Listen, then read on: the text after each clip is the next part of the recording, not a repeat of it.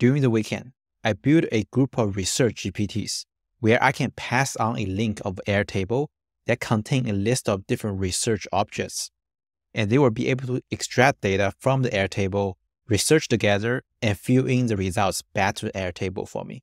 Behind the scenes, there is a swarm of different GPTs working together, from breaking down the big research goal into a prioritized list, to actually browsing the internet, critique results to produce high-quality research. And what's more exciting is that you can actually expand this system to more and more different working groups to expand its ability further if you want. And I want to show you step by step how I did it.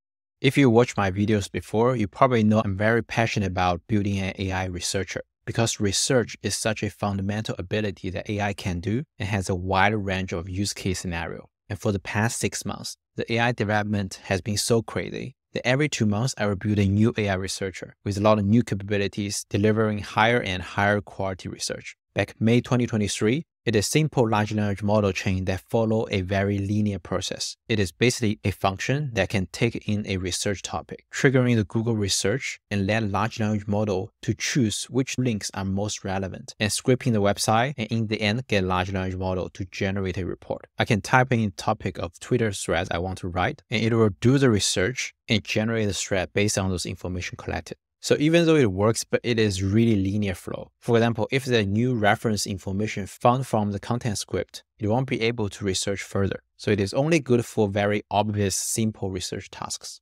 But 2 months later, AI agent became a hot topic. And if you don't know what AI agent is, it is a combination of large language model, memory, and tools. So it can do the reasoning to break down a big goal into subtasks, and also have access to different tools like Google Search API to actually complete those tasks, and also have long-term memory to remember what he did before. And one of the most fundamental difference is that AI agent is more goal-oriented. So you can give a fairly ambiguous goal, like research facts about what happened to Sam. And it is able to take multiple different actions to complete this goal. So very quickly, I built a second version of a research agent, where I give it a special system prompt, as well as access to basic tools like Google Search and scraping. And the quality of the research result is a lot higher. It is able to continuously navigating through the internet, find more and more reference articles until a point that it feels that it got enough information and complete the tasks. I can just give it ambiguous research goal, and it is able to return a high quality research results, as well as a list of different reference links. So it was a huge step forward compared with its first version of AI researcher. But it also has problems. The biggest one is the quality is not consistent. Sometimes it delivers awesome research results. On the other hand, it can't really handle complex or constrained actions that OpenAI didn't really want it to do. So if I wanted to research about the phone number or email address about a specific prospect, it kind of refused to do so. So in summary, it is great for a list of different tasks, but the quality is not assured.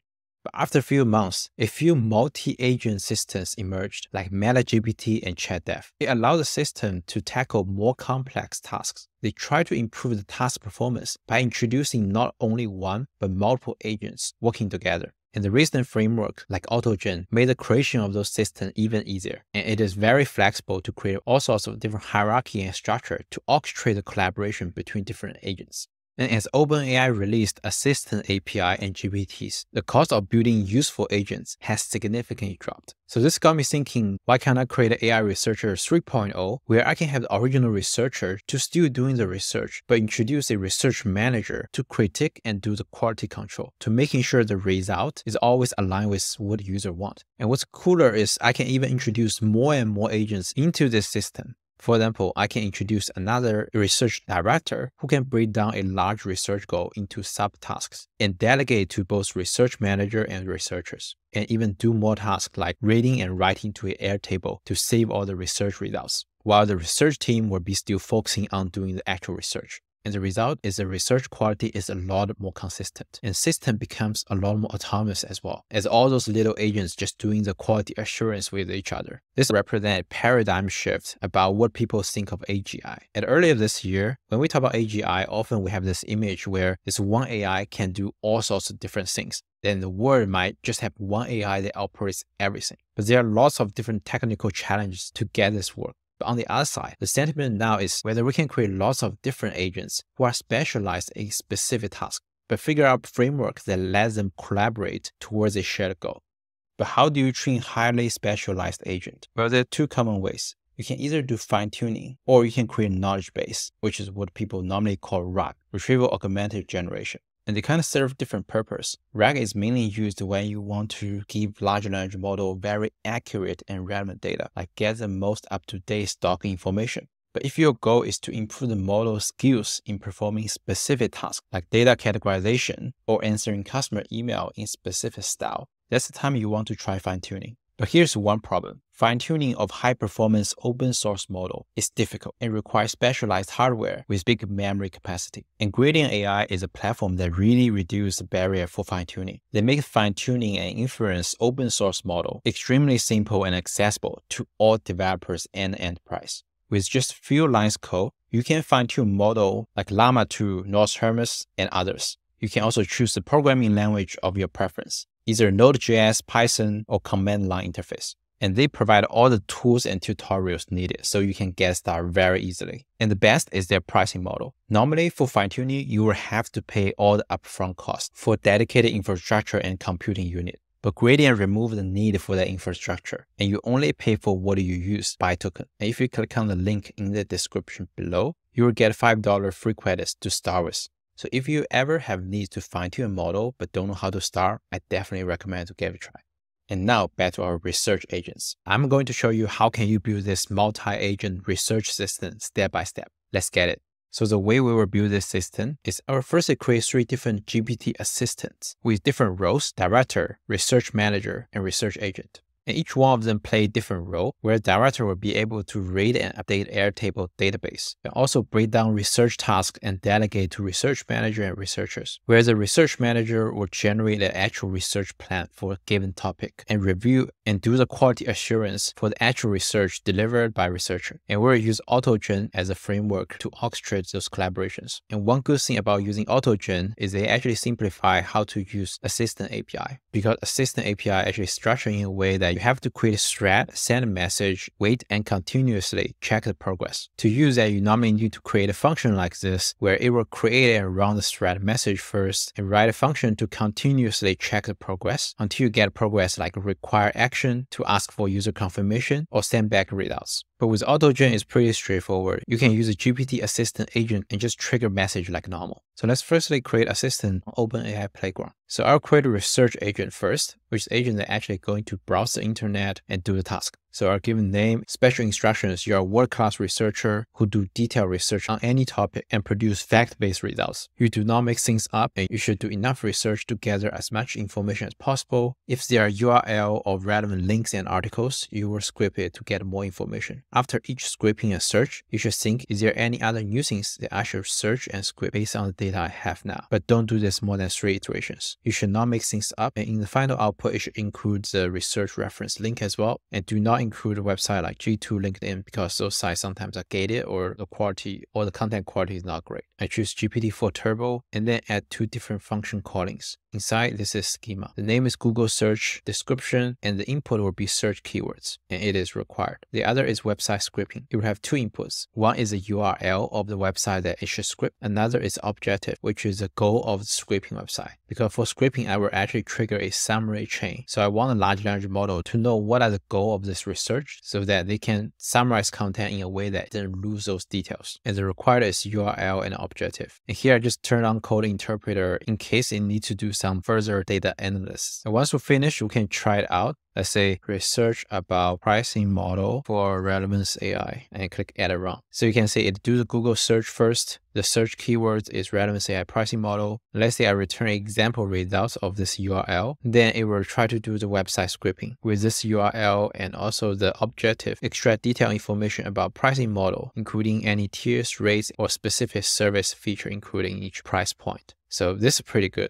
The next thing is our creative research manager, give a name and also this special prompt. So you are a research manager, you are harsh and relentless. You will firstly try to generate 2 actions the researcher can take to find information needed. Try to avoid websites that don't allow scraping, and you will review the results from researcher. And always push back if the researcher didn't find the information. Be persistent. Say, no, you have to find the information. Try again and propose one next method to try. if the researcher want to get away. Only after researcher found the information needed, you will say terminate. So this researcher manager will basically play the role of quality control and making sure the researcher tried everything possible to find the information, and click save. And the last one is director. And I will give it a special system prompt. You are the director of a research company. You will extract a list of companies to research from Airtable and break it down into individual research tasks. For each research task, you will delegate to research manager and market researcher to complete the task. Once a company's research is completed, you will update company information individually to Airtable and only say terminate after you update all the records in Airtable with information collected. And it will have two different functions. One is get Airtable records, which will be used to read existing data from an Airtable URL, and it has a few inputs: base ID and table ID. And the other is update single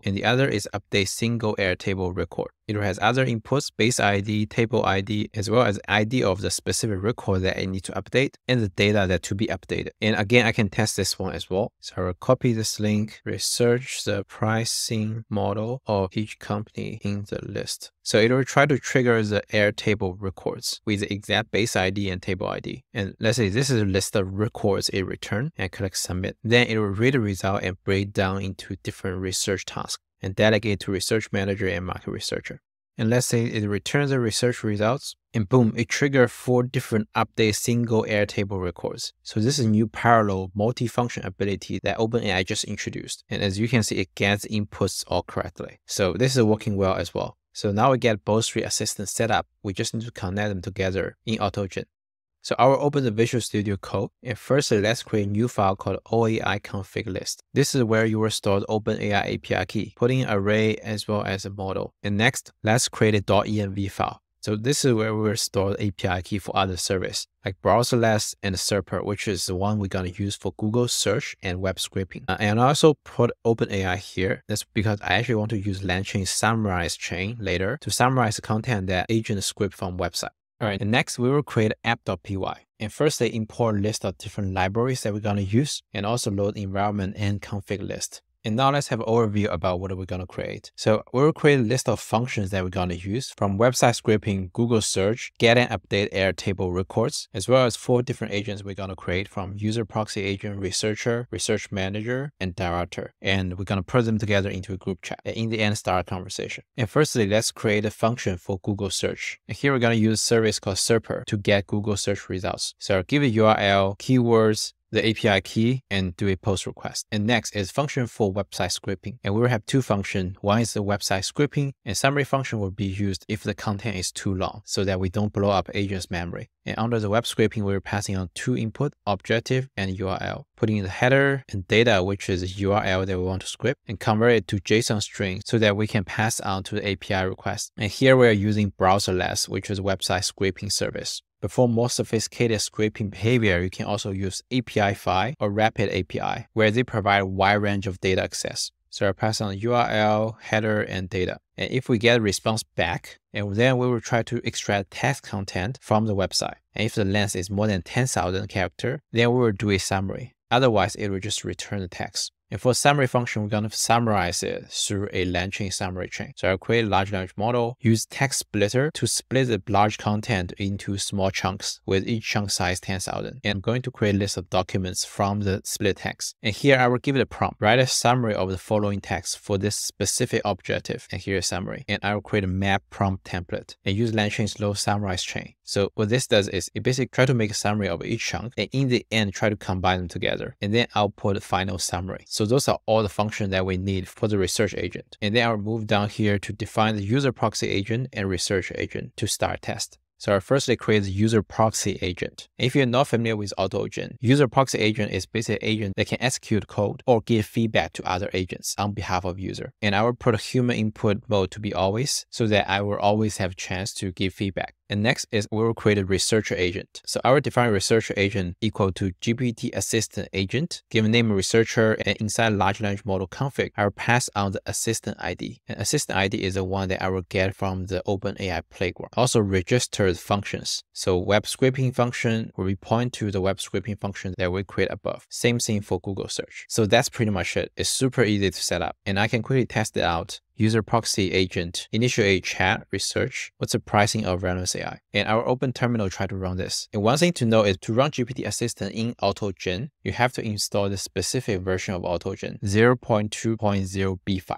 So making sure you install this first. And then let's run Python app.py. So you can see the user proxy agent trigger message, what's the pricing? Then the researcher execute the Google search function and also start scripting. And great, so it returns the results with all different tiers. Okay, great. So that means we successfully set up Autogen with GPT assistants. Now we just need to bring in more agents. So I'll create a research manager agent. Same thing, I'll go back to OpenAI, copy the assistant ID and paste in here. So research manager agent is also ready. And this research manager agent will review and critique the results from researcher, which in theory should really improve the quality of research. So let's try it out. I'll quickly create a group chat with user proxy agent, researcher, and research manager. And I'll trigger a message to the group chat manager why Sam Altman was fired. So you can see it trigger a message to the chat manager and the researcher start browsing the internet and get information. And here is the initial report. There's some issues scripting the content from website. However, Sam Altman's departure from OpenAI followed with review process by the board, which concluded that he was not consistently transparent in his communication with the board, leading to the board lost confidence in his ability to lead the company. And that's pretty much, this is fine, but it's not great. It's very like surface level information. But then you can see the research manager, he said, no, you have to find the information, try again.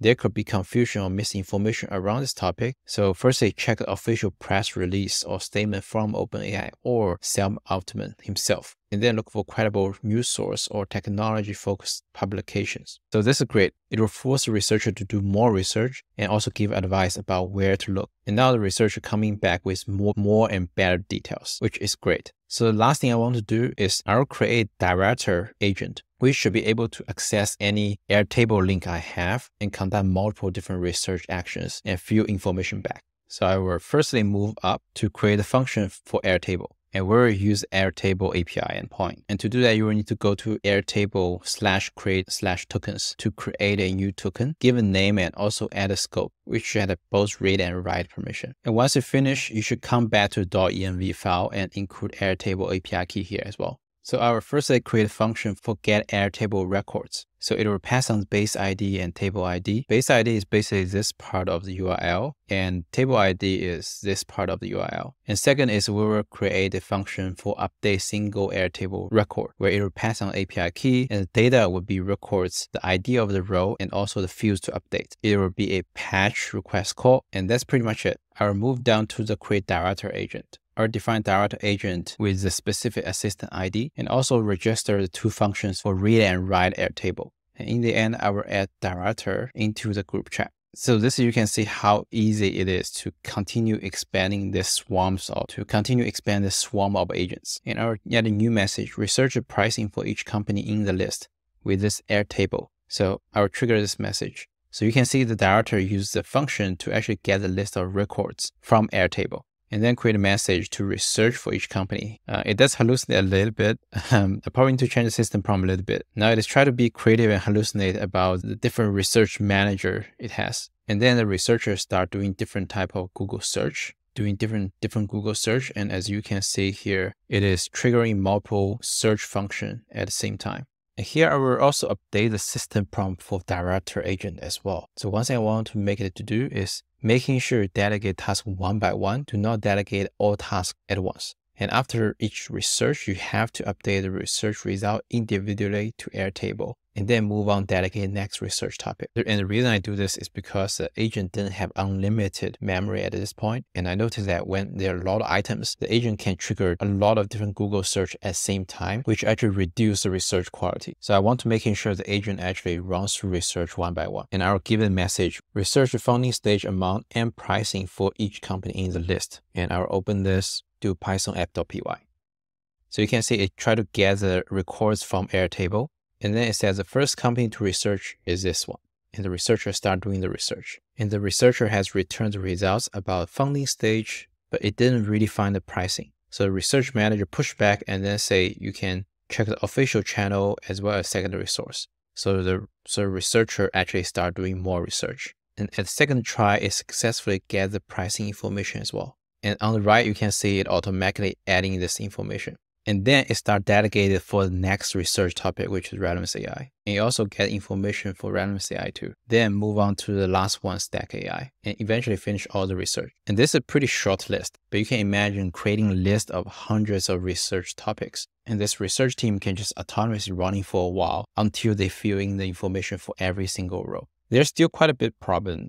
The biggest one is memory. Because during the research stage, there are quite a lot of information with script, and often the researcher can forget the information he found before. But there are ways you can customize that as well. So Autogen provides you ability to fully customize the group chat flow. So you can even set up 2 teams. With Agent 1 should only have memory for certain information. Agent B holds truths about specific information. So this is probably a good way to control the amount of memory for each agent. And in my specific case, the director probably should only know the final research output from the research manager instead of seeing the whole conversation chain. But the result is already pretty stunning. I imagine this research agent can be used for sales and VC who want to do a lot of leads qualification. So that's it for the AI Researcher 3.0. It is really powerful, and the only thing to be aware is that this can actually cost a lot of money. So making sure you monitor your OpenAI bill. And this is just one example. As I mentioned, you can actually create all sorts of different hierarchy and collaboration workflow. So I'm very excited to see those fully autonomous agent teams that you start building. If you enjoy this content, please consider giving me a subscribe.